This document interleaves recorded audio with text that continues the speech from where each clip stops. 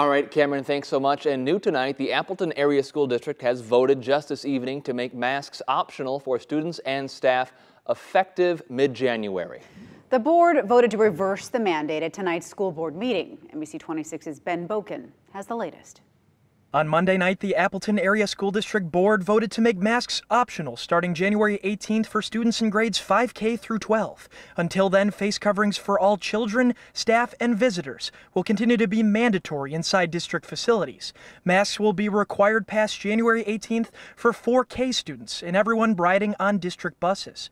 Parents like Amy McClure are against the district's current mask mandate. We've heard through the pandemic that everybody believes that masks are necessary, and we just don't believe that for our students. Others like Beth Menzel would like to see continued masking. Right now is not the time to stop masking.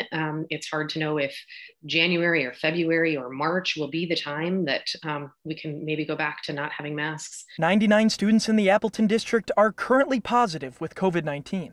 In Appleton, Ben Boken, NBC 26.